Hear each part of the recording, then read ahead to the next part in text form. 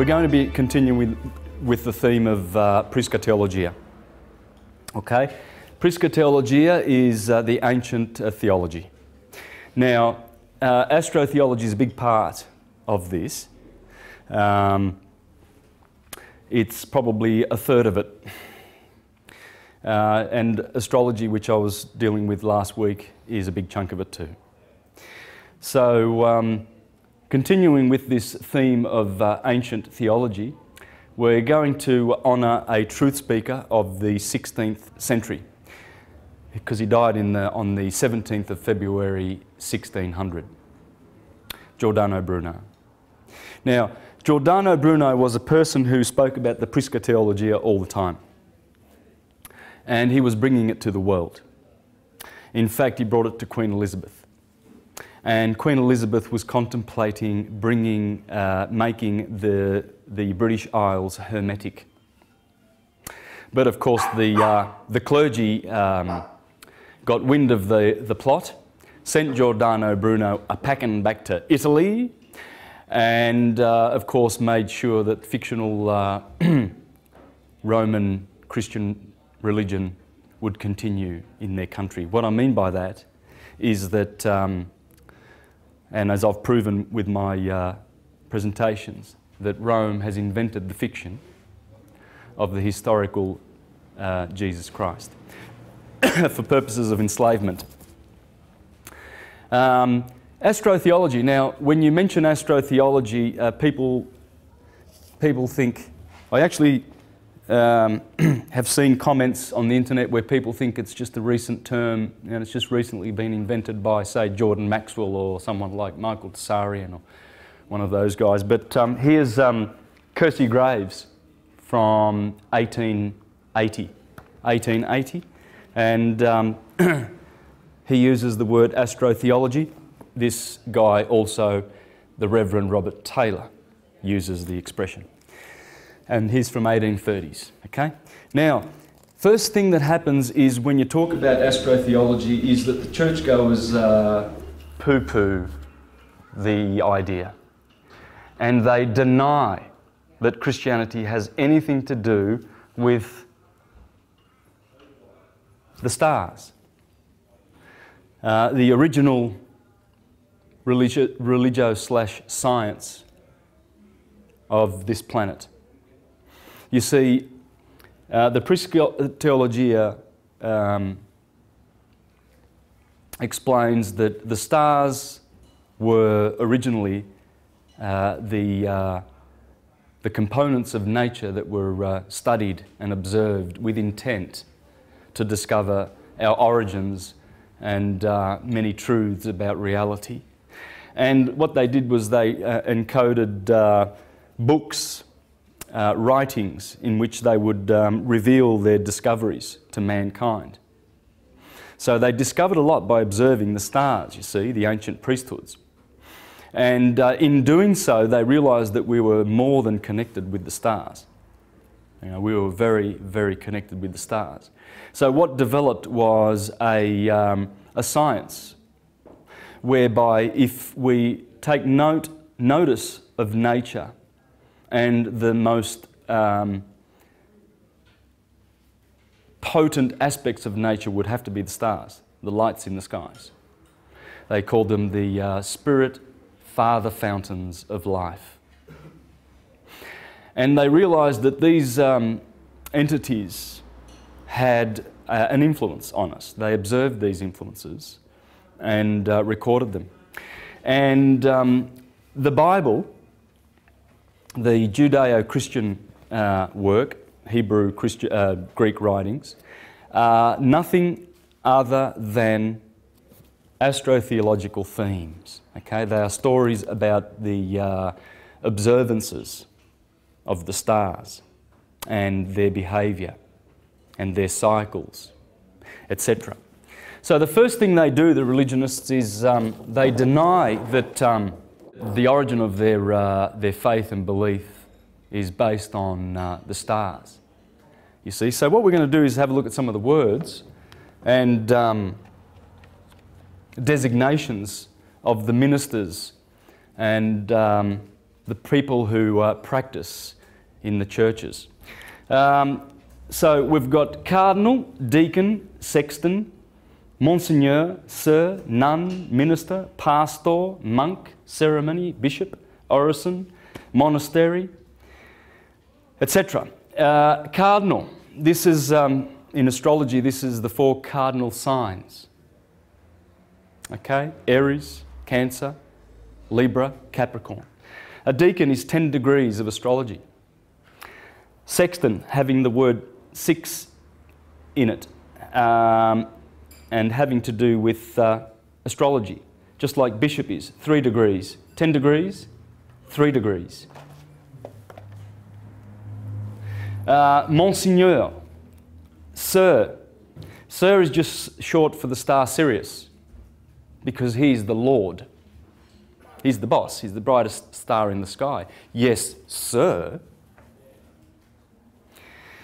Nun. Minister, here we see moon and star. Same with pastor. Moon. Ceres. Moon. Bishop, already discussed that. Orison. Moon, star, monastery. Now that's pretty much the designations that these ministers give themselves. Another good one would be elder. In the L words, when you look at the L words, you'll notice a lot of L in there because of the sun, Elios.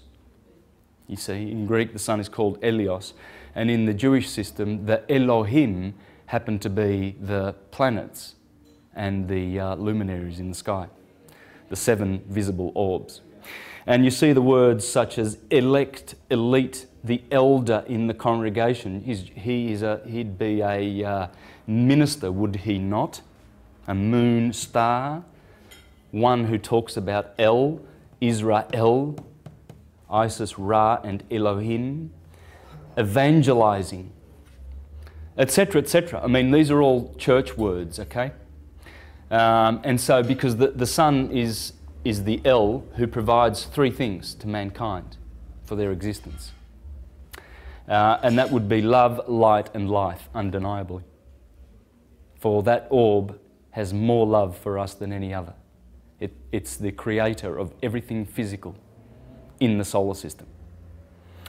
And together with the other 6 are what cause us to manifest in the physical realms. So we get love, that's very loving. We get light, we get 3 qualities of light, spiritual, psychic, and physical light from the sun, which gives life. And so you see all the L words with the 5 vowels, anything El, Al, Il, Ul, Ol. Here we have Olympians. Here we have Bull.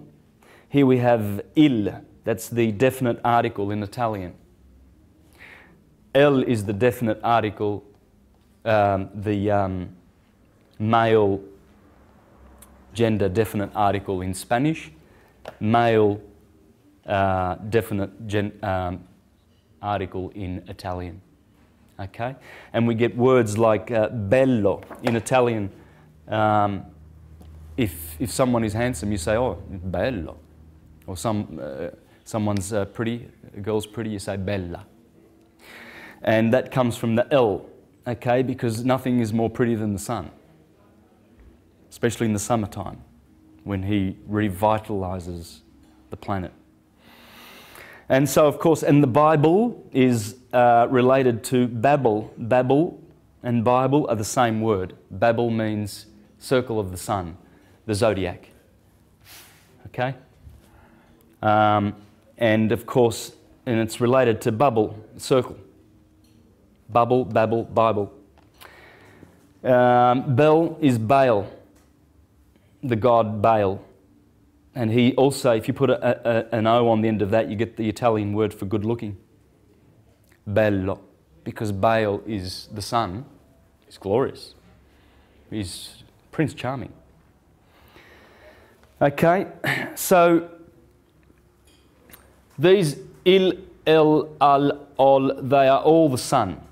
The El Lord.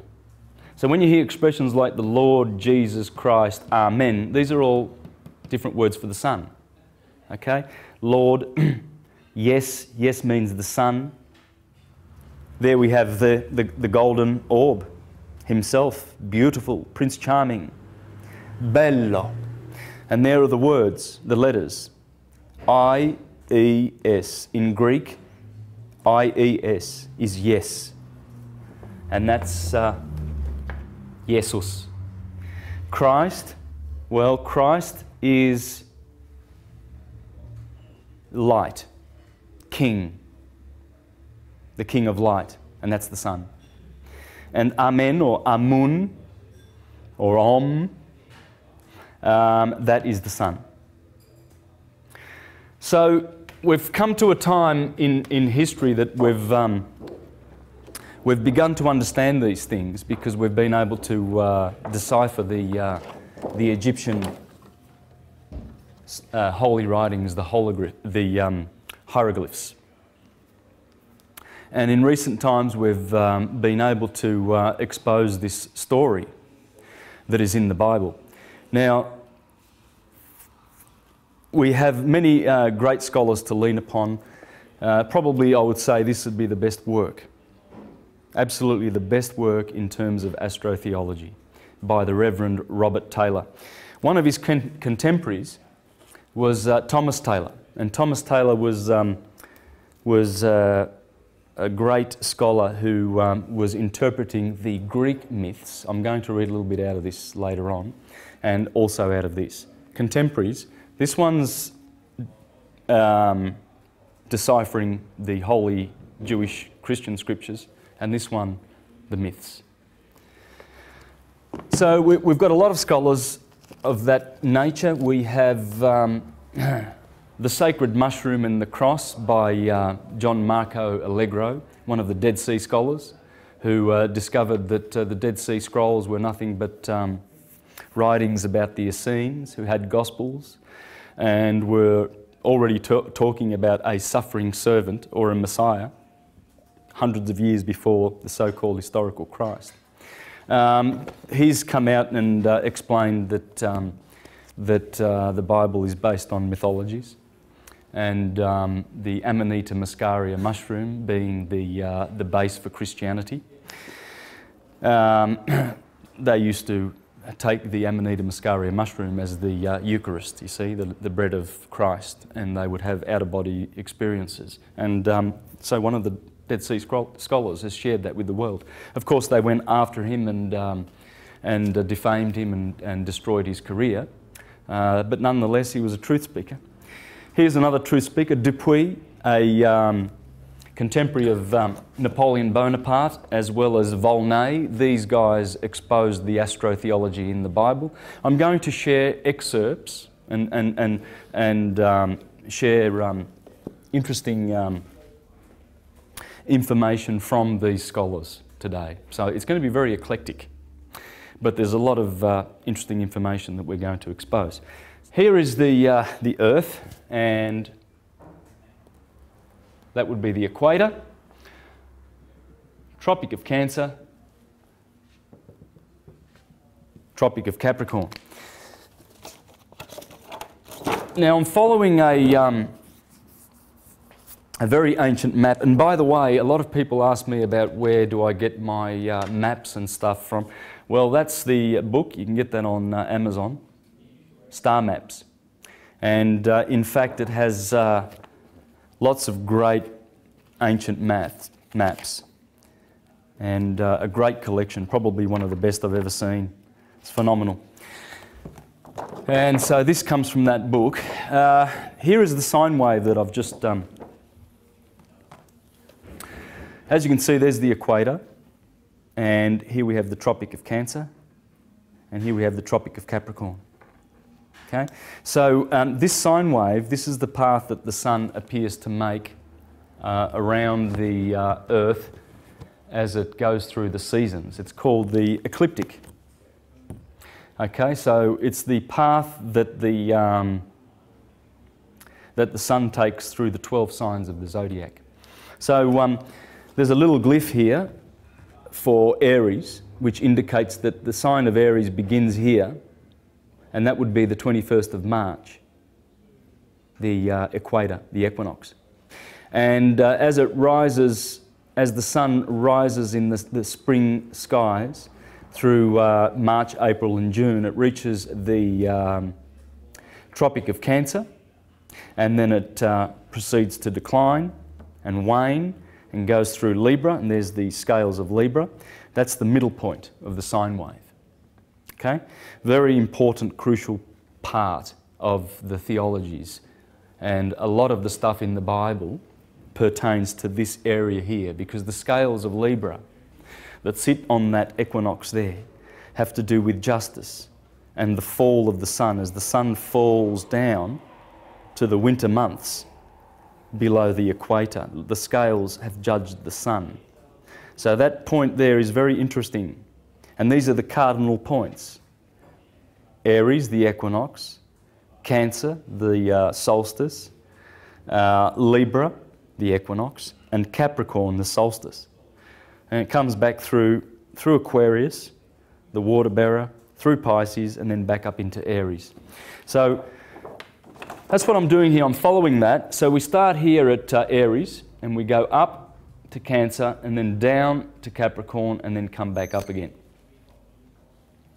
And that's the sine wave. It's 23.5 degrees and 23.5 degrees. Now, so what you've got here is the solstice, and here we have also the solstice. So this would be the summer months, and this would be the winter months in the Northern Hemisphere. And March the 21st is over here. June 21st is there, the solstice. September 21st at the equinox. And December 21st, the solstice. These are the crucial points. There's a lot to be said about these points, and you will see how important they are in the scriptures. Okay? What I'm going to show today is that the Gospels of Matthew and Luke start from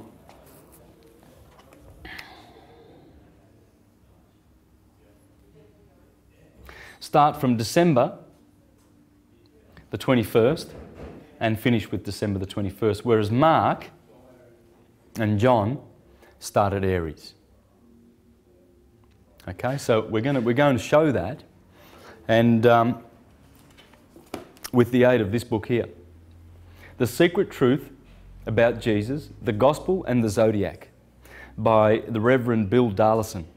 And in here he shows how the 16 chapters of the Gospel of Mark run through, starting from Aries, run through and finish in Pisces. Okay, and of course I've dealt on that in my astrotheological presentations, and shown how most of the cycles begin with this point in the year. The equinoxes are so important that on this particular day, and its opposite, September the 21st, these two equinoxes, the sun splits the day between 12 hours of darkness and 12 hours of light, perfectly balanced. That balance is measured by the priesthoods, and they consider it to be a sacred day, that point of equilibrium. Equilibrium is always respected in nature.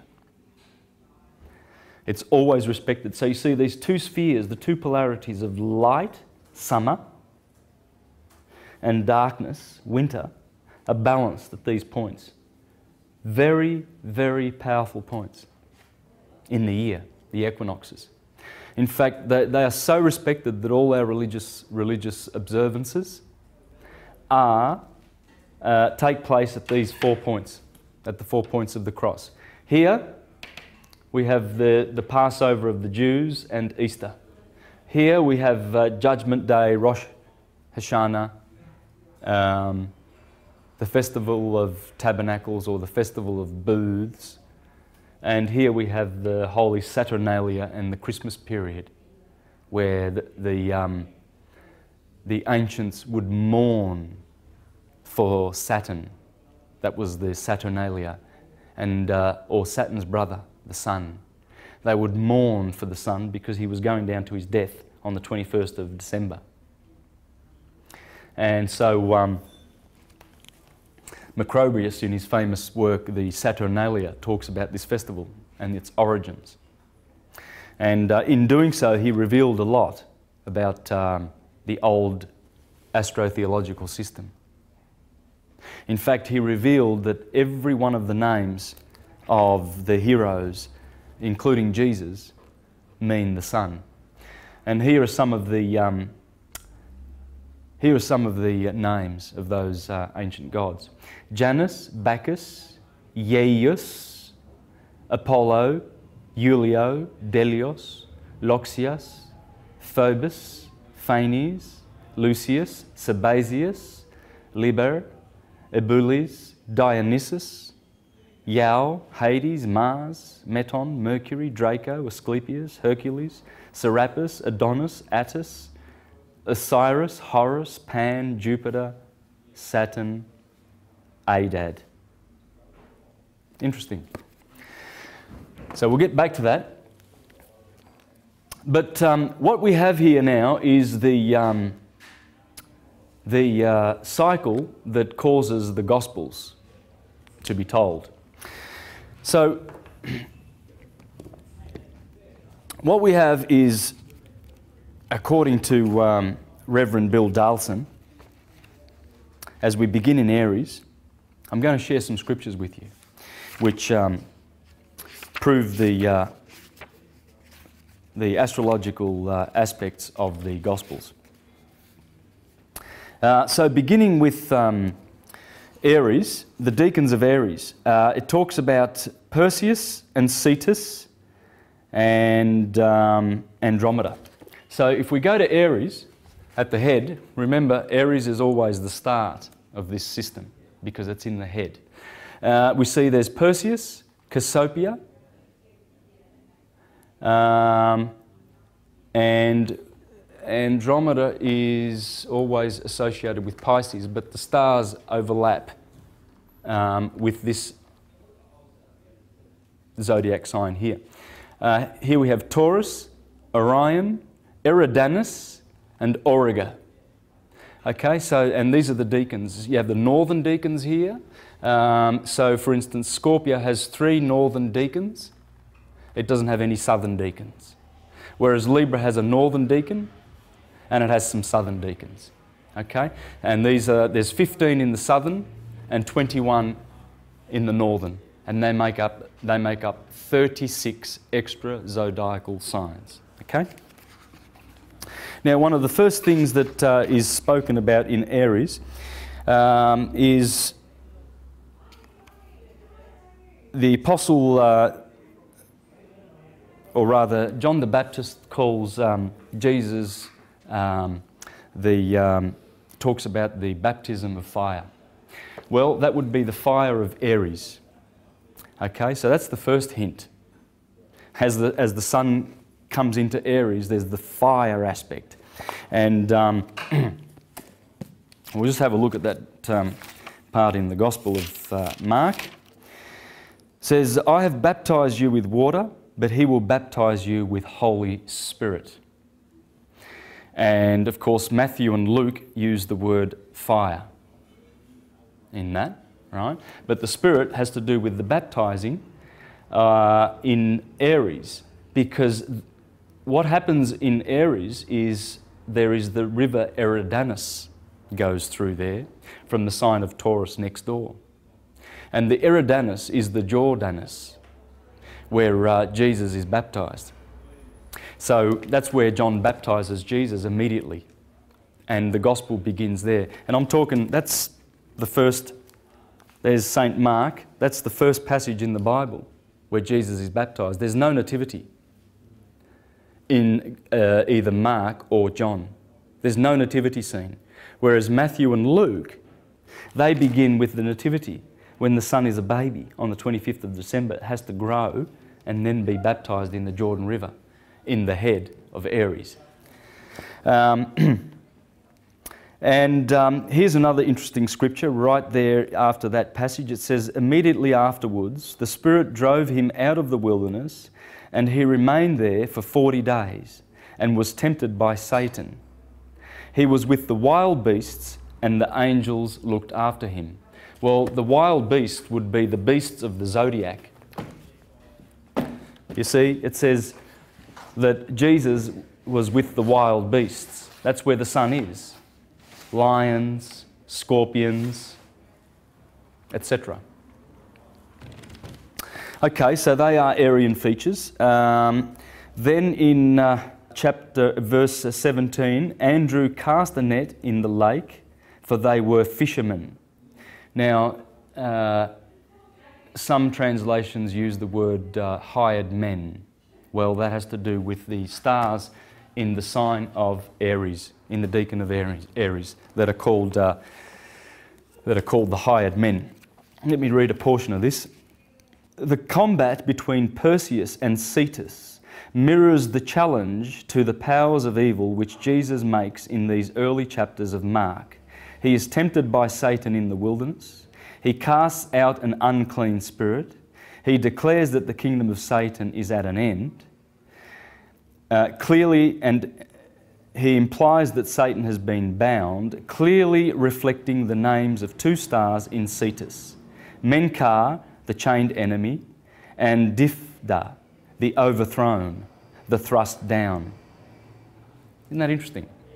Then there's a star in Perseus called Algol, and this is called by the Hebrews, Algol, as Rosh Ha-Satan. And it's supposed to be, it says here that it's the demon star, and the blinking demon, the demon's head, is said to have been thus called from its rapid and wonderful variations. The Hebrews call Algol as Rosh Ha-Satan, Satan's head. Head. Aries, the head. Astrologers, of course, said that it was the most unfortunate, violent and dangerous star in the heavens. So the name of Satan appears a lot in the early chapters of Mark, in the Aries sector, okay? And of course, because of the stars, Algol in Perseus, the star that they call the most violent one in the skies. And so that explains all the mentions of Satan in the first chapters of Mark. Okay. Another incident happens in Mark 1:29, and this is the incident. As soon as they left the synagogue, they went with James and John to the house of Simon and Andrew. Simon's mother-in-law was in bed with fever, and they immediately told Jesus about her. So he went to her, took her hand, and helped her up. The fever left her, and she began to wait on them. So Simon Peter's mother-in-law has a fever. Well, Simon's other name is Cephas, and you'll notice that Cephas in Pisces is also merging in with Aries. You see, that's how it works. So Cephas is in here, and Cephas is another name for the Apostle Peter. Right? And Andrew would be Andromeda. Right? Andrew. So these are in the first chapters of Mark, right? Dealing with the March Aries sector. So the mythological Cassiopeia was the wife of Cephas and the mother of Andromeda, whom Perseus had married after releasing her from the rock to which he had been chained by the sea god Poseidon. Cassiopeia was eventually translated to the sky by her enemies, the sea nymphs, but because of her vanity and arrogance was placed so close to the pole that she appears to be lying prone. Well, the mother of the one chained to the rock, see, Cassiopeia was chained to the rock. Well, the rock is Cephas, Peter. Peter's called the rock. is Cassiopeia. So the one chained or married to the rock, Peter, is Cassiopeia, the reclining woman. Cassiopeia's husband is Cephas, another name for Peter, the rock. And her daughter is Andromeda, which are hinted at in the names Andrew and Cephas. Now, another thing that Bill Darlison points out in this book is that unlike the Gospel Mark, the Gospel John, which also begins in Aries, in the first chapter of John, the Gospel of John, John the Baptist says, "Look, the Lamb of God that takes away the sin of the world," pointing to the very same nature of that Gospel to Mark's Gospel. Unfortunately, Mark doesn't use that expression, but all the others do. And if it had of, that would really just put the icing on the cake, wouldn't it? All right, so that's Aries. Let's have a look at Taurus and see if we can see some themes there in the early chapters. By the way, I'll just put that up for the camera to pick up. This comes straight out of the book, and it shows the different sectors of the Gospels. So Aries is from the first chapter to the third chapter, okay? And it's dealing with the baptism of Jesus, the beginning of ministry, theme of newness, 12 apostles as new Israel, sense of urgency, daring and defiance. In the zodiac, the key words would be sign of the spring equinox, initiation, action, impulsiveness, assertiveness, pioneering associated with the head. And you will find all of these perfectly on cue in those chapters of Mark and dealing with the sign of Aries. Okay? Taurus, parables of growth, agricultural imagery, parable of light. Now, because of the special stars in Taurus, Taurus has a cluster of stars called the Pleiades, which are the lights. Okay? So we notice now in the fourth chapter of Mark, which I'm going to be reading from, the theme is dealing with light and also the parables of the seeds. Because in Taurus is the time of the year when you take your bull out and plough. So you notice that in the fourth chapter of Mark, there's a lot of ploughing being done, a lot of seed sowing, and a lot of talk about lights, because Taurus has those beautiful Pleiades and the Hyades and Orion and all those bright stars. So, the parable of the light under the bushel, which follows the sower, does not have the Taurian imagery of growth and productivity, except in rather an oblique sense. But it is related to Taurus nevertheless, because in addition to its association with the earth and with agriculture, Taurus has always considered by the ancients to be connected with light. For instance, Venus rules Taurus, and Venus is phosphorus. She is the bright morning star, and she's one of the brightest orbs. In fact, she's the third brightest orb in the sky. That's one pointer to the fact that it's dealing with Taurus. Another one is the principal star of the Hyades group, situated in the eye of the bull, was called by Ptolemy Lampadias. That would be lamp, Lampadias. The torch. So you see, Jesus will be talking about light. Don't hide your light. Show your light. Venus, the ruler of Taurus and the most brilliant sight in the evening and morning sky after the moon, was called by the Greeks Phos. Phos meaning light. And by the Romans, Lucifer, the light bearer. So no wonder chapter 4 deals with light. To the ancient occultists, Venus was the planet of inner light, illumination.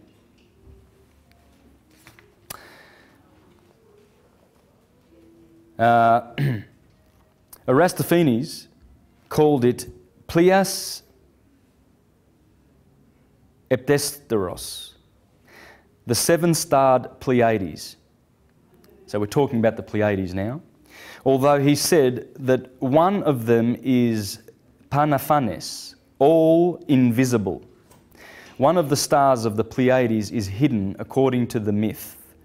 The Pleiades were the seven daughters of Atlas, who had been changed into stars by Pleione. 6 of them had been married to gods, but the 7th, Merope, had married a mortal. So her light was dim and rarely seen, all of which strikingly reflects the parable of the lamp in Mark 7:21-22. Now take note, this is very interesting because we're talking about the 7 sisters here, the Pleiades. Okay? Now, you ever notice that? Subaru, that means the Pleiades, the 7 sisters. Now, when you look up at the Pleiades, they're magnificent. They look exquisite, like a jewel in the sky, and they correspond to the pineal gland, okay? Because here they are in Taurus, Pleiades. They're supposed to be more up toward here, actually, these around this area here, because Taurus rules the lower part of the head. But you will only notice 6. There are not 7, because one of them has had their lights dimmed. So let's notice what Mark chapter 4:21 has to say, shall we? He said to them, "Do you bring a lamp? Do you bring in a lamp to put it under a bowl or a bed? Instead, don't you put it on its stand?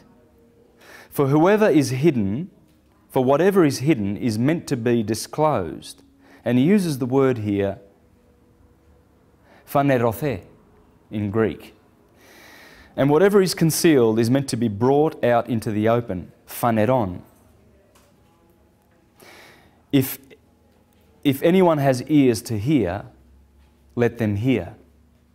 Well, as I just read before about Aristophanes, he called one of those stars the exact same word that Mark uses for the dimming of the light, which is Phanophanes.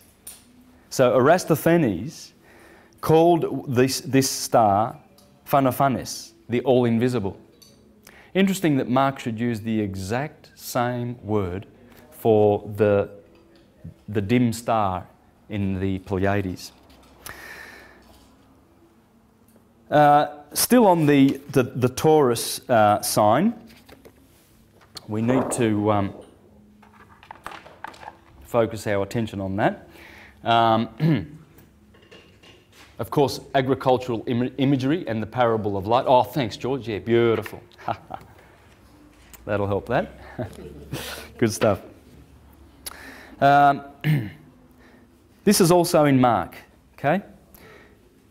He also said, "This is what the kingdom of God is like. A man scatters seed on the ground, night and day, whether he sleeps or gets up. The seed sprouts and grows, though he does not know how. All by itself the soil produces grain, first the stalk, then the head, then the full kernel in the head. As soon as the grain is ripe, he puts the sickle to it, because the harvest has come. Again he said, what shall we say the kingdom of God is like? Or what parable shall we use to describe it? It is like a mustard seed, which is the smallest of the seeds on earth. Yet when planted, it grows and becomes the largest of all garden plants, with such branches that the birds can perch in the shade." So notice the theme there of agricultural imagery, parables of growth, and these are the themes of the 4th chapter of Mark. Right on cue with Aries the first, Taurus the second. And it gets better. Mark 4:10-12.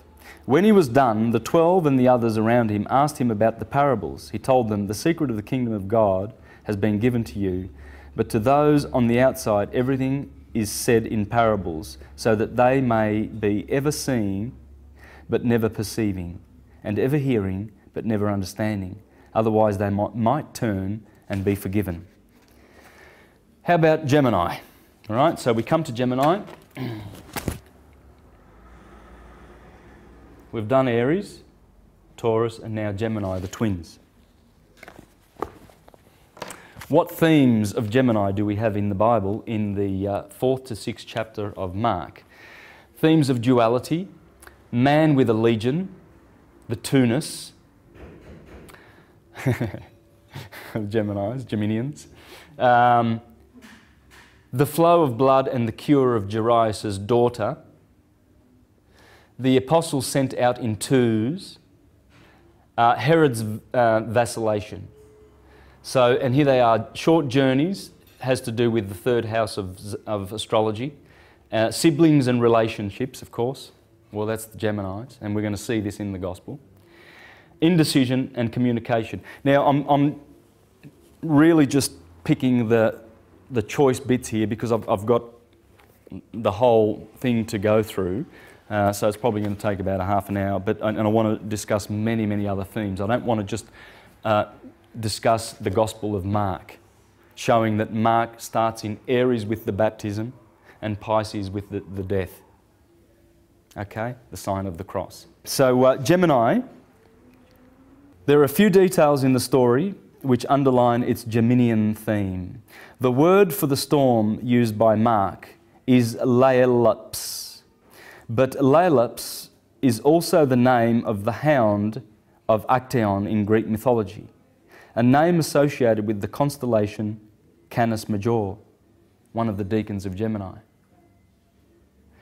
Right? So Jesus tells the storm to cease with the word Siopa, be quiet, echoing the Spartan name for Gemini, Tosio, and the cushion upon which Jesus' head was resting along, believed to be a detail provided by Peter, echoes the headgear of the Geminian twins, or the flames of fire which were supposed to issue from their heads. So that's basically the themes of those chapters, dealing with these extra-zodiacal signs. There's Gemini there, Canis Major, Canis Minor, and Lepus, the hare, which is what the 4th chapter of Mark deals with. Okay. There's also the incident of the legion, who says, "My name is Legion, and for we are many." That has to do with the duality aspect of Geminians. Okay. Let's see if there are some other points in Gemini, some good points that I want to... Okay, well, let's go to this miracle of the Jairus and the woman with the blood flow. So, after he put them out, he took the child's father and mother and the disciples who were with him and went in where the child was. He took her by the hand and said to her, "Talitha cumi," which means, "Little girl, I say to you, get up." Immediately the girl stood up and began to walk, and she was 12 years old. At this they were completely astonished. He gave strict orders not to tell anyone about this and told them to give us something to eat. Well, this incident happened immediately after Jesus was touched by a woman who had a flow of blood which was for 12 years. So Jairus' daughter was 12 years old, and the other incident immediately before that had to do with 12 years, indicating a twin parable. Okay? The most obviously Geminian feature of the story of Jairus' daughter is the way in which it is told. It is the only miracle story in the Gospels which combines two quite separate elements. Neiman writes, "What we have here is without precise parallel in the Gospel, an incident broken into by another incident which takes place in the middle of it." Right. In addition, however, we should consider the name Jarius, which means appropriately Jehovah enlightens, but which also bears more than a passing resemblance to the name of the brightest star in the night sky, Sirius. Sirius. The dog star, which is found in Canis Major, right? That's where Sirius is, in the dog star. One of the Geminian deacons, and whose name means the chief one, the leader. Jairus, we are told, the leader or ruler of the synagogue. And as Ptolemy reminds us, the heliacal rising of Sirius at the summer solstice presaged the beginning of the Egyptian New Year and the flooding of the Nile, thus connecting this star with the constantly menstruating woman. In addition to being a possible zodiacal reference, Mark's double use of the number 12 provides us with further evidence that we are meant to link the two females, and that this double story is not just a narrative accident. The woman with the blood flow, has been sick for 12 years. The little girl is 12 years old. The contrast between the girl and the older woman reflects two of the deacons of Gemini, Canis Major and Canis Minor. Okay, and there's also the mention of Sodom and Gomorrah, the twin cities, in Mark 6:11. Okay? Now, I have to apologise because this is sort of a little bit sort of dull and boring because it's real nitty-gritty names of stars and everything like this. And this guy's done a lot of homework, and it's a beautiful, exquisite book the way he's put it together. And he's mixed astrology with astronomy, with astrotheology, and beautiful metaphysical themes. It's just such a rich book. I wish I could just spend the whole, 4 hours on this, but I have to fly through it. In fact, I'm just going to really fly through because we've only done three of those signs, okay? But there's some real, there's some real obvious ones. Cancer is themes of nurture, the motherliness of the Cancer sign with the moon in it, food and stomach concerns, etc. Well, that's all in there. The boat is in Cancer, the boat Argo. So Argo is the ship that is up here, you see, and that is, according to the Venerable Bede, that is the Ark of Noah. And interesting that two deacons of Gemini are Canis Major and Canis Minor. The two deacons of Cancer are Ursa Major and Ursa Minor. And Noah, in his boat on top of Mount Ararat, brought in animals 2 of 2. The only place where 2 ofs occur in the whole zodiac is right here where Argo is in the constellation of Cancer. So you have Cancer here, Argo the ship, Ursa Minor, Ursa Major. In Gemini, you have Canis Major and Canis Minor, and there's the ship right there, bringing in the 2s and the 2s. Okay. Now I didn't make that up. You want to read the Venerable Bedes, and he was from the 6th century, I believe, if I'm not mistaken. Okay, so and it also there is the incident in the Cancer sector where Jesus talks to the Syro-Phoenician woman about not giving children's food to the dogs. Well, that would be because the dogs are over here. In fact, Marcus Manilius, he mentions in this book, Marcus Manilius places one of the dogs, Procyon, in the sector of Cancer and not Gemini, as modern astrologers do. So there's the Cancer in the Gospel. Leo. Interesting. Leo. Let's have a good look at Leo, Virgo and Libra. In Leo, as I've discussed before in my astrotheology presentations, there's Cancer, there's Leo and there's Libra. On the 6th of August, which happens right about here, the middle of the hottest part of the year, on the 6th of August, the Catholic Church calls that day the Transfiguration of Jesus Christ. The 6th of August. It's the middle of Leo. It's the middle of summer. it would be, and the dog, Sirius, is behind the sun, so you've got the dog days. There's a famous painting by Raphael. This is very famous. And there's Jesus Christ at the Transfiguration, and there's his apostles there, and they saw, I think it's Moses and Elijah. Okay? So let's have a listen, let's have a look at and see how Mark ties that in with the sign of Leo. So on a journey to Caesarea Philippi, Jesus asks his disciples, "Who do you say that I am?" The text goes on. They replied, "Some say John the Baptist, others say Elijah, and still others, one of the prophets. But what about you?" he asked. "Who do you say I am?" Well, Jesus takes them to an unusually high mountain, and that's the unusually high mountain. And it says, 6 days after, in fact, I'll read that from the Bible. This is too good to be lost. Here's Mark chapter 9. So you see, he's going to be dealing with the transfiguration and the glory. So all these themes are dealt with in Mark chapter 8 and chapter 9 in the Leo sector of the Gospel of Mark. Okay?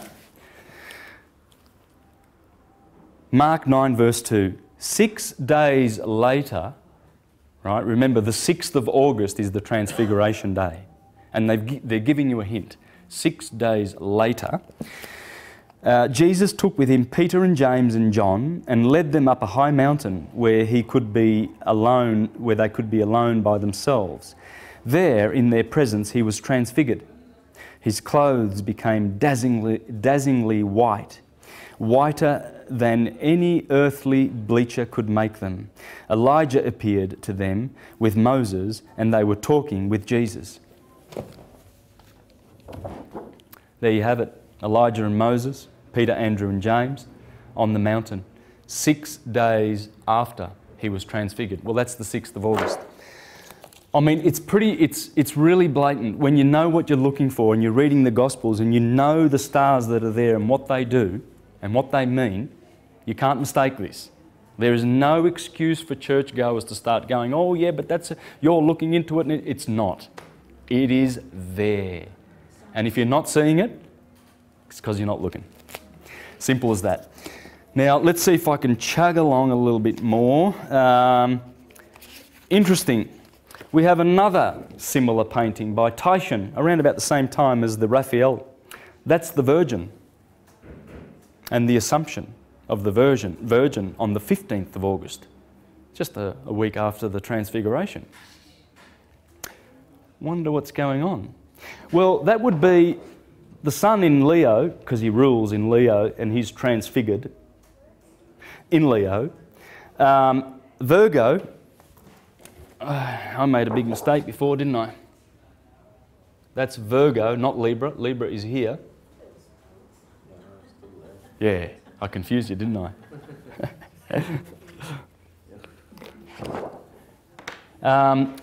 Virgo on the 15th of August disappears behind the sun. That's the Assumption of the Virgin.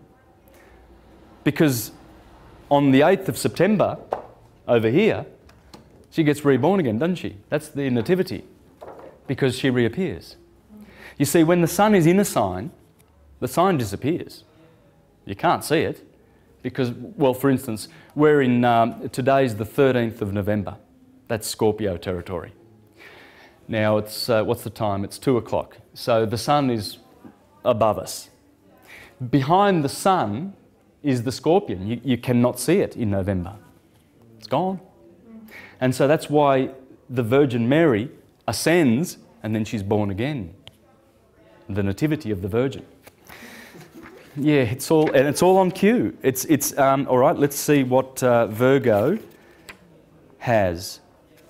Virgo has teaching about humility, little children, a warning against passivity and service, because the 6th house or Virgo, Virgoans are very service-oriented. It's the sign of service. Okay? So in the Gospel, Jesus is talking about service. Serve one another. etc. If anyone wants to be first, he must be the very last and servant of all. So there's the theme of service. If anyone causes one of these little ones, those who believe in me, to stumble, it would be better for them if a large millstone were hung around their neck and they were thrown into the sea. So that's also Virgoan themes. All right, let's move on. I know I'm going to regret taking chunks out of this because there are so many good points, but you just can't. All I can do is show you some choice bits, and if the subject interests you, I would be getting this book. It's just phenomenal. Okay, Libra. The entry of the Sun into Libra marks the autumnal equinox in the Northern Hemisphere, when day and night are equal once again. This is the midpoint of the year, the moment of equilibrium, when the forces symbolised by the day and the night are in perfect counterpoise. This has happened before, of course, when the Sun entered Aries in the springtime. But there is a difference between these opposite but complementary points.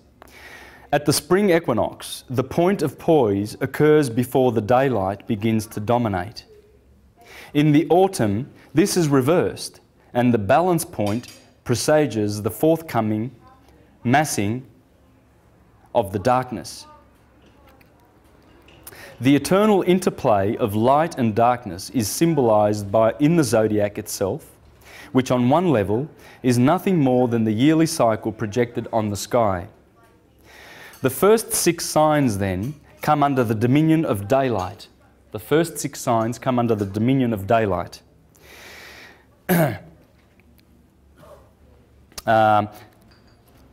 And can be said to represent the light of individual consciousness struggling to establish its identity.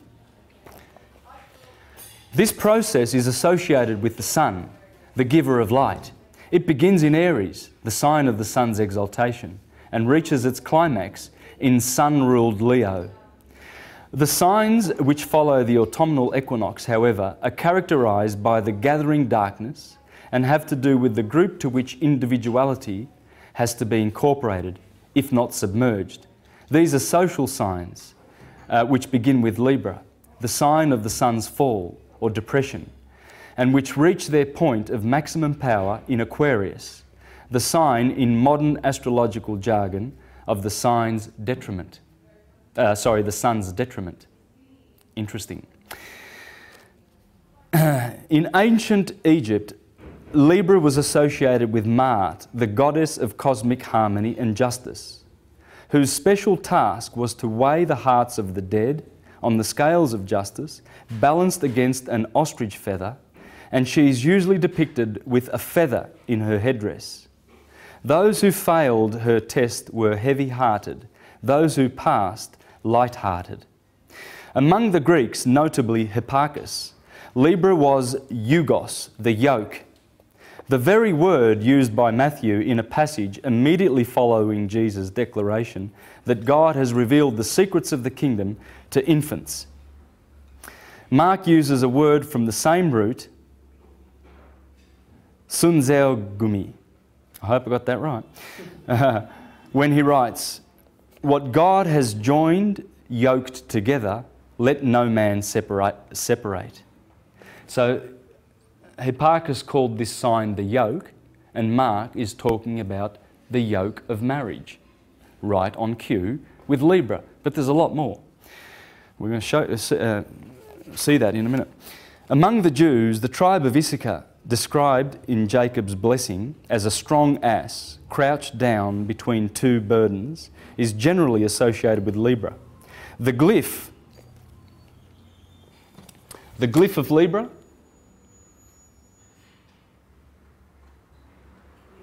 what's that? That's the sun setting. Oh, sun setting. Because this is a 24-hour clock too, of course. Remember on the 21st of March and September, the sun is balanced, right? It's perfectly balanced. So On that day, and only on that day, or those 2 days rather, does the sun rise at 6 a.m. and set at 6 p.m. Only on those 2 days. Okay? So 6 o'clock goes here, 12, 6 and 12. This is a daily cycle and it's a yearly cycle. And of course during the day there is more light than during the night, just like there is more light in summer than there is in winter. So those 2 cycles are described by this graph. But here, this is the middle point. This is the point where in the human body, Libra is the kidneys. So the sine wave is going through the body in the scale of the balance. You see the sun setting there? Okay, when you look at that,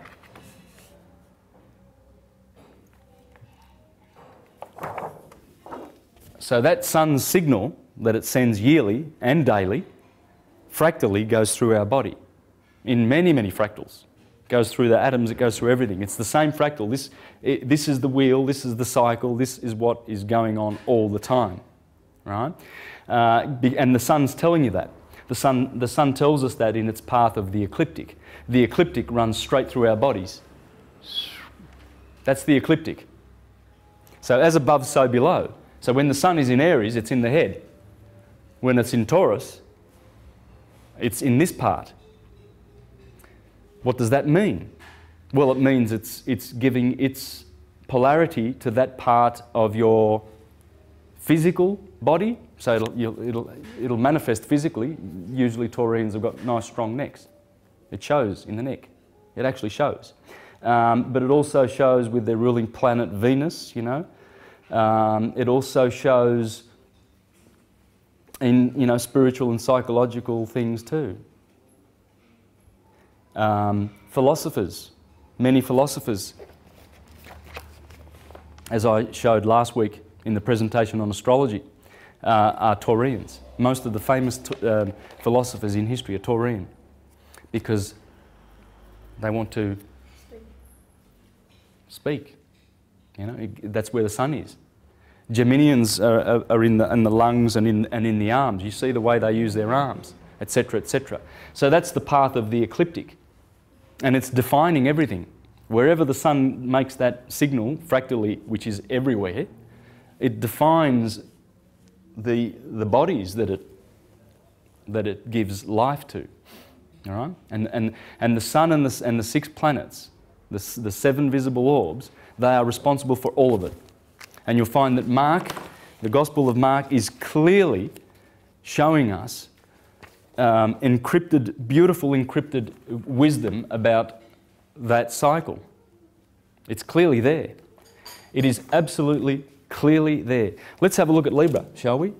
Now, I want to focus. This chart comes from the book, comes straight out of the book, and I want to focus on these 3 signs here. Okay? Leo has 3 deacons, Virgo 3 deacons, Libra has 3 deacons. Okay? The first one is Hydra, the fleeing serpent. Crater is the cup, the Holy Grail, that we drink from when we come down from cancer and we get intoxicated. The crater is always here. Corvus, and it's explained in the book that Corvus is also the crow, right? Sorry, the cock, the rooster. Okay. Virgo has Coma, Centaurus, the horse, Bootes, the shepherd, and Libra has Crux, the cross, the southern cross, the wolf of the night, and the crown. That would be the crown of thorns. So what's going on is this. Remember that point of equilibrium. There she is, the just one, balancing the day perfectly. And there's the southern cross where the sun gets crucified. This is the big crucifixion, by the way. This is the one where the sun is plunged into the darker polarity. So that's big judgment. In fact, that day there is called Judgment Day by the Jews. Okay? And there's a lot of other reasons why it's judgment. I mean, the Egyptians, when you die, they call it westing, because you're going down in the west where the sun sets. And the stars, when they go beyond the horizon, they die. They're born in the east. There they die. So this is the place of death. Libra is always there at 6 p.m. every day, judging stars and suns. Every planetary orb is judged by the scales. You see, this is the science that we were given, the Hermetic science of the Prisca Theologia. And the priestcraft has made a mess of it, teaching literal rubbish stories about it. You know, like Humpty Dumpty is a real egg. Okay? Yeah. Sounds like a Monty Python skit, doesn't it? Yeah. So there's the crown. It's also in Libra, Corona. By the way, I'll just show you them here. Let's do this. Leo in the heart, and the main star there is Corleones. And you remember the Godfather, Corleone? Corleone is the heart of the lion, the core of the lion, Corleone. And that's the main star there in Leo, because Leo is in the heart. The sun lives in the heart, the middle kingdom. Okay? The three planets, the masculine ones are above, and the three feminine ones are below here, the three lower chakras. Okay? So when you're dealing with Leo, you've got Hydra, the serpent, the crater, the Holy Grail, the cup, and the crow. Virgo has the horse. Pay attention, because all of these 9 deacons are spelled out in the Gospel of Mark, around about the time of the sun passing through Libra. Okay? Coma Bernices, with her hair. Bootes, her husband, Joseph. That's Mary, Virgin Mary, and Joseph, the shepherd. He's the shepherd, but it's Joseph. And he has a red star, Arcturus. That's the bear. In the northern hemisphere, see these northern stars? The brightest star is Arcturus. All right? You see the California flag with the bear and the red star above it? That's the bear. Right? He rules the northern skies. There's the crown, Corona Borealis. That's the crown of thorns that the sun wears as it goes through Libra and gets crucified. That's the cross that he's crucified on. And the wolf, the other word for that sign is the victim. The victim is the sun. Gets judged at the scales, crown of thorn, there's the cross. Here is the shepherd. As you'll see, we'll go through that, etc. What happens there, in Libra, the sun gets judged to go down to hell. There's the wolf there, the victim, dies on a cross, gets a crown of thorns. Before that, in the Gospel, these are the chapters. So you can see chapter 16, 14, 14, 11, 11, 14, 15, 15, 15. So it's carrying the themes around about that part of the Gospel where it would be. So the fleeing serpent is where Jesus defeats death. The cup is, he took the cup in chapter 14, verse 23. There's the cup. The sun takes the cup because the sun gets intoxicated now. Jesus is getting intoxicated. He takes the cup. And before the cock crows 3 times, that's mentioned in 14:30.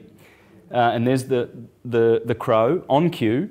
Coma, the infant, the branch, the desired one. And others cut down branches. Blessed is he. So as Jesus came in procession to be crucified, they cut down branches. Well, that's the branches of Coma. Centaurus, Jesus enters Jerusalem on a colt.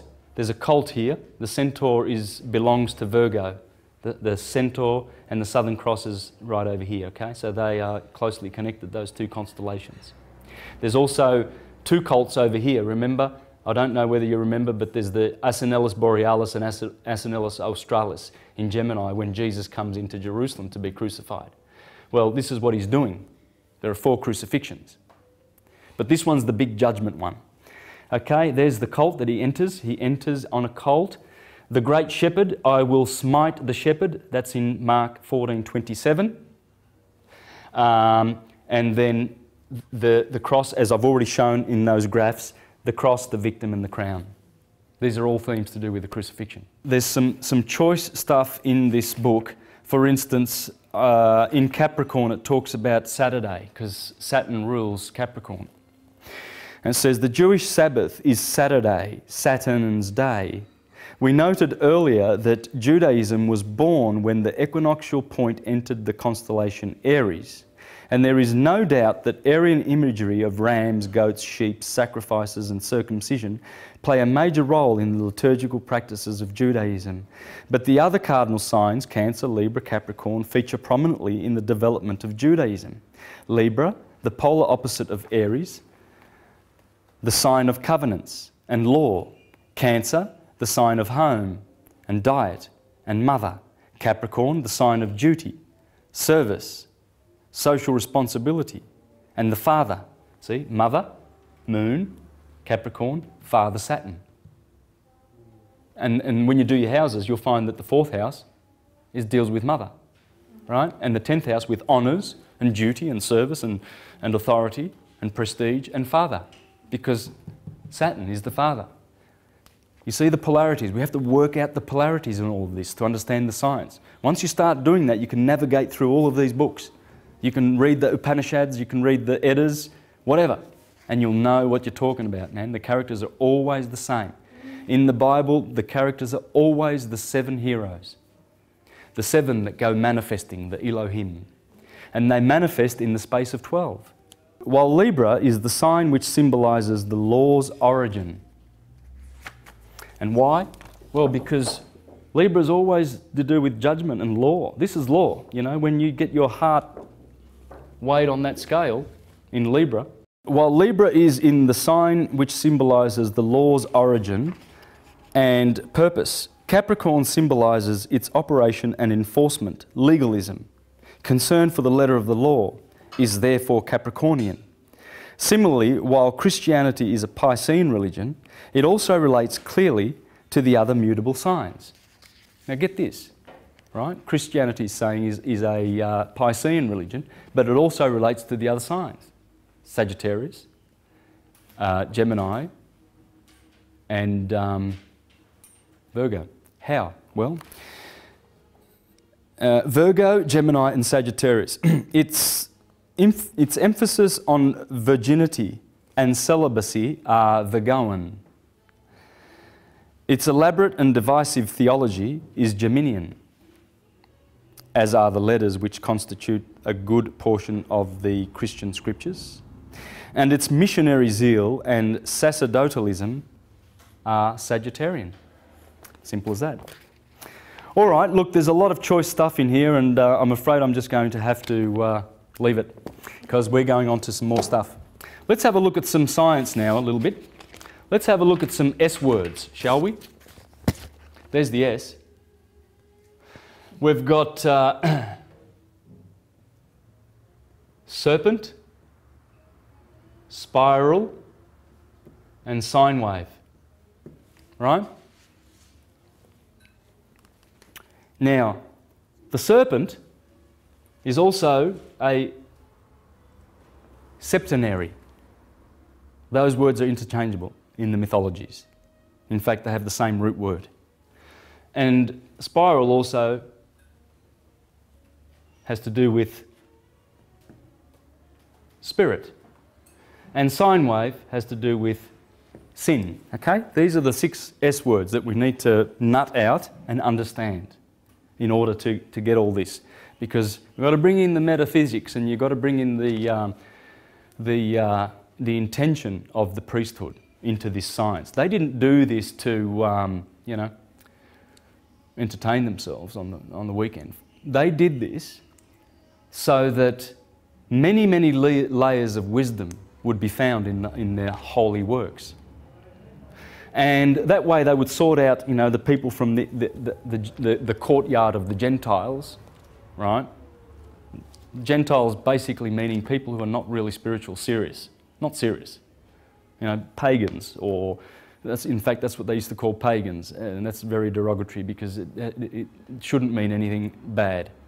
But the Romans used to say, oh, the hillbilly pagans. Pagano meant someone who lived out in the sticks, you know, country hick. So that's why it's derogatory, but it isn't. Their worship was based on this. Those levels were put in there so that he who has ears and eyes to see would look deeper and dig deeper. That's why it's called esoteric or occult, the Prisca Theologia. Because, you know, you ain't going to just give it to someone who abuses that information. It's like you're giving, you know, a $1,000 iPhone to your 9-year-old son who's known for breaking everything you've given him, right? Well, you wouldn't do it, would you? You'd probably get a cheap phone and give it to them or something like that. So wisdom is supposed to be respected, and this is how you respect it. When you hide it and you give it to people who deserve it enough, and they did a wonderful job in doing this. This sine wave represents time, and the seven fellows that go through there, the 7 planets, 7 represents time and this represents space. You see, this is the space that they're allowed to go in. These are the Titans. And as they go, they always make these sine waves, right? And so this represents the flow of time. And that's what sin is. Sin is, everything is spirals, okay? So this spiral is not exactly 2-dimensional. It's 3-dimensional, which makes it a helix, okay? Helical. But as it does that, the spiral, it actually manifests physical bodies. And that's the spirit that it's talking about, the spirit behind the spiral. And it always is serpentary or a septenary. Okay, 7 is the number of nature. Let me just read some choice information from Who is This King of Glory? This is a beautiful book by Alvin Boyd Kuhn. If you ever want to get into the deep, deep stuff of this and what the Bible was really written for, this guy explains many beautiful things, okay? So we have the 4 elements. And he talks about these numbers that appear in the Bible, 4, 3, 12, 7, always those numbers, 40. Why? Well, it's because of time units which describe the spiral, the serpent, the sine wave, the sin that we're in. You see, when you get caught in time, when you're full of sine waves, you're sinning. That's why we're sinners. Yeah. Yeah, because we're caught in time. That is sin, in the sine wave. It's all science. Yeah. 3, 4, 7, 12 and 40 are indeed among the most sharply revelatory keys to the entire system of scriptural interpretation. It is ridiculous that Christian exegesis of its own book has for 16 centuries laboured at the interpretation with practically no regard for the meaning of these numbers. It will later be seen as a clear evidence of esoteric incompetence. It has remained for students outside the pale of Christian apologetics to interpret the Bible most capably and profoundly.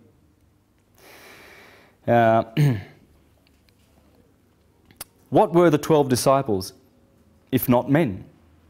In the esoteric understanding, they were the same in 12 aspects of the 3 kings of wise men were in the threefold division. Or they were the same 3 powers of spirit, further subdivided into 12 aspects. They were just the spiritual power and intelligence, which is the Christ itself, manifesting its wholeness in a 12-part segmentation, in the same way in which the atomic force of the universe manifests in a 7-part differentiation. So the spiritual nucleus of life manifests in a 12-fold unfoldment. Nature sounds a 7-key octave, and divine mind sounds a 12-key diapason. So divine mind has 12 keys. So mind, spirit, mind over matter. Matter is 7. That's why we have 7 luminaries, 7 Elohim, or cosmocrators. You see, these 7, these Elohim, they've been called the demiurge, the second creator, because they create physical things, and voila, here we are. Take one of the planets away, and we disappear too. So they are the ones that, through their orbits and their energies and their powers, they are the ones that are giving us shape and form and everything. There's not a thing that they don't give us. Okay? Al-Biruni, the Islamic astrologer of the 10th century. The various organs of a plant are distributed to different planets. Thus, the stem of a tree is appropriated to the sun. The stem of a tree belongs to the sun. The roots to Saturn, the thorns, twigs and bark to Mars, the flowers to Venus, the fruit to Jupiter, the leaves to the moon, and the seed to Mercury. They control everything. In fact, Mercury, the right brain, controls all of our senses. That's why Mercury, or Hermes, the Hermetica, in the East they call Hermes Buddha. The Romans called him Mercury. Well, he controls the 5 senses. That's why he's the messenger of the god. You know, when you touch something, you're getting a message, are you not? Well, that's Mercury. That's what the planets are doing. The planets are giving us, are bestowing us these gifts. Even if the fruit of a plant, like a melon, even in the fruit of a plant, like a melon, the constituent parts are divided among several planets. The plant itself and the flesh of the fruit belong to the sun, its moisture to the moon, its rind to Saturn, smell and colour to Venus, taste to Jupiter, seed to Mercury, and the skin of the seed and its shape to Mars. It is rare that only one planet furnishes the indicators for one subject or object. Generally, 2 or more are associated, as for example when 2 elementary qualities are present, obviously related to 2 different planets. Thus, the onion is related by its warmth to Mars and by its moisture to Venus. And opium by its coldness to Saturn and its dryness to Mercury. So when anyone speaks of Saturn as the significator of opium, it is merely its coldness that is referred to. And if Mercury is cited in the same capacity, it is due to its dryness. Right? Because there's cold and hot, dry and wet. They are the virtues, the active and the passive virtues of astrology. And each planet has 2 of those virtues. Right? So we can see how the planets, are creators, how they are cosmocrators, the Armonian artificers of Egypt that gouge out matter. They're always gouging out matter through space and making things, manifesting things. And of course they are beneficent, but they are also tyrants. You see? Saturn, for instance, whatever is born in his kingdom must perish. Whatever is born in time, he's the boss of time. Will always be devoured by time. And in fact, that's what the astrology and astrotheology is teaching us. It's teaching us that journey, how it works, the 12 labours that we are to perform, as Samson performed, and the 12 disciples of Jesus, the 12 sons of Israel, Israel meaning Isis, Ra and El, the ones that go around the wheel, the gospel.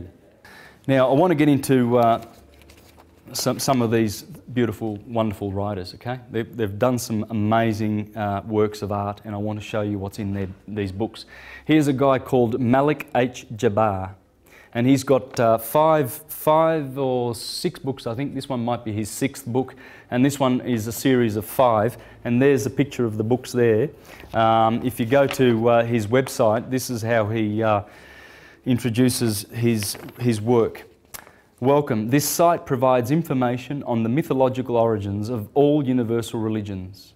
Religious scriptures are a registry of astronomical phenomena, written in a mythological format. The evolution of our modern religious concepts began with astronomy and evolved through mythology and astrology into modern religion. Many of the Hebrew myth concepts are traceable to ancient Egypt and Mesopotamia. Jesus Christ, the Son, God, is a cosmic myth on par with Osiris, Horus, Samson, Adonis, Moses, Abraham, Solomon, Noah, Krishna, Mithra, Quetzalcoatl, and many other solar demigods. Evidence clearly shows that the 12 apostles are symbols of the zodiac sign and that Jesus Christ symbolized the sun, God, in some aspects a moon god. It is clear that the tales within the Bible are allegorical depictions of the interactions between elements of the cosmos. Religion exists at two levels, the esoteric and the exoteric and the esoteric, the inner and the outer. The inner religion is the one where you go within, and the outer one is the one, the book religions, you know. Oh, read the Watchtower and awake, then you'll be saved. They've all got their publications and paraphernalia. That's the exoteric. The inner is you're already equipped with the inner one. That you've got forever. You're never denied that. Anywhere you go in the universe, you are never denied contact with Source. This exposes the foolishness of exoteric religion. Exoteric religion is an invention for teaching the mechanics to children, because that's the way they remember models and they remember and imprint images and symbols on their minds. But grown-ups are supposed to wake up. Yeah. The exoteric level, literal level of religious philosophy is pure idiocy. To think that the fantastic tales of demons and multi-headed monsters and miraculous events of every stripe, such as making the sun stand still, dividing the Red Sea, destroying the world by flood, and all the other related nonsense, is accepted without hesitation on the basis of faith, is astonishing. Nevertheless, it is so. The esoteric level of religion is a science that is mathematical, coherent, logical, and provable. Well, I've done it, beyond a doubt. But the science of truth is veiled by the mask of mythology. The science of truth is veiled by the mask of mythology. Some are repulsed by this mask and unfortunately turn away and denounce all concepts that support the possible existence of a creator God force. The great majority accepts the myth at face value, believe it or not. But fortunately, there are some that choose the path of investigation, of which you and I are a part. The purpose of these books is to explain the seminal relationship between astronomy, myth, and modern religion. The books prove that ancient myth/religion was in fact a written pictorial symbolic record of the celestial movements within the cosmos, under the type of mythical deities. The history of the biblical Jesus Christ is drawn from the symbolical history of prior sun deities. His birth through to his death, as represented in the Bible, is a symbolical representation of the annual sun cycle and other cycles at different levels of interpretation. Sounds great, doesn't it? And I read that just so that you can get a taste of what this guy's thinking and how his books are just exquisite. I've learnt a lot from him, actually. I've learnt a lot about these cycles from reading his books. What's his name? Malik H. Jabbar. And you can get them on Amazon. They're only about $8 a piece. But some of the juicy things that he talks about, it's just amazing. He understands that Jacob, for instance, was the name of the sun below the equator, and Israel, when he gets a name changed and he wrestles with the angel and finally he conquers, he gets his name changed to Israel. Right? Abraham used to be Abram. Abram is the sun below the equator. At 90 years of age, 90 degrees, he gets a name change to Abraham. You see, so he's got all that stuff in there. It's just incredible. I'd just like to read a little bit, really some choice stuff from here. The gateways between the lower world and the upper world are the equinoxes. These are gateways. The vernal equinox is the gateway to the higher hemisphere, equated with redemption. And the autumnal equinox is the gateway to the lower hemisphere, equated with suffering and death, according to the ancient symbolism. So when the sun falls below the equinox in the last part of the year and the earth approaches winter, the ancients saw that event as the imprisonment of the sun, or the wounding of the sun, whereas its light was impeded and made ineffective. The imprisonment of Christ and the eventual crucifixion of him is symbolic of the span from the autumnal equinox to the sun's death at the winter solstice in the annual phase of the solar symbolism. Of course, biblically, the resurrection of Christ takes place proximate to the vernal equinox. This is because of the cultural input from the Hebrew Christians who wrote the biblical Christ myth.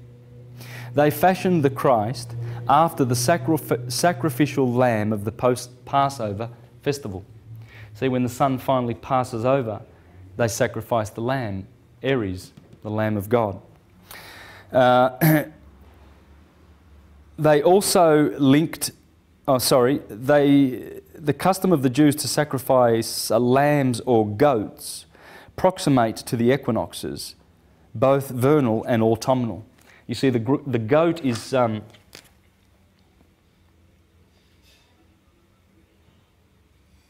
here's the sheep and here's the goats in Capricorn. Cap. The sheep. See, Capricorn rules the solstice and Aries rules the equator. So this is in the book of Daniel where the he-goat and the ram are at loggerheads and they're always chasing each other, right? That's talking about this. That's the goat and that's the sheep. It's the solstices and the equinoxes. It's the four horsemen of the apocalypse. And I'll read that from another one of his books in a minute. But I'll just finish here. The animal was the scape... they also linked this sacrifice, killing of the animal, to the expiation of their sins. The animal was termed a scapegoat that carried the load of punishment for the accumulated sins of the Jewish population. This is where the myth comes from that Jesus died for our sins, for the sins of the world. It is simply a copy of the old pagan superstitious customs of the nomadic Hebrews.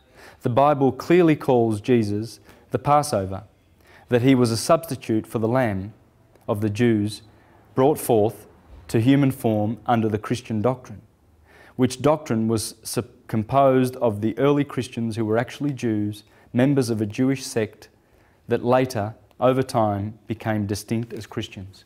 The Islamic religion, early in its history, acknowledged astrology as a science, officially. So they had the courage to do that because Rome, on the other hand, was killing Hermetists, Huguenots and Waldenses and Socinians, etc. And in the Renaissance, you see, the Renaissance was founded on Hermes, the Prisca Theologia. Giordano Bruno was killed for saying, unless we go back to Hermes, that's why I'm devoting this to Giordano Bruno. Because I, like all these other guys, are continuing to further his work. And most of his work was dealing with this and the fictional aspects of the Bible and teaching that there's only one religion / science in the universe, and that's this, science. Yeah. This is it. This explains us, this describes us, this is what we do, this is it. And there it is. Jesus is there, Peter is there, Jupiter, Paul is there, Apollo, yeah. The sun, yeah. Mercury's there, Hermes, that's John. They're all there. Satan, Saturn, the characters are all there. This is what Everywhere you go in the universe where physical matter appears, there will be 7 shining luminaries or orbs that will produce that. Yes. Yes. It's mind over matter. This nature sounds that sound, according to, as he says, nature sounds a 7-key octave. Octave means 8, right? But, you know, you always round these like, you know, in music, you've got your 7 diatonic notes, but it's an octave, right? So you round off, we are an octave, or we are a septenary. Everything in our bodies is septenary. The 7 chambers of the brain, 7 chambers of the heart, the 7 orifices in the body, the 7 vital organs, etc., etc. Everything about our nature is septenary. It's a serpent. That's the serpent. And the serpent is sitting here. Ophiuchus is in the sign of Scorpio. Let's have a look at Scorpio. Scorpio with the red star in it. Okay. There is Ophiuchus, the serpent bearer. So Ophiuchus, what he does, he's carrying the serpent, and the serpent's head is right next to the scales of Libra. You see, we saw that before, right? And the serpent is saying to the woman, and Bootes, her husband, is Adam, this is Eve, Virgo. It's saying to her, eat from the tree of the knowledge of good and evil. This is the good, this is the evil.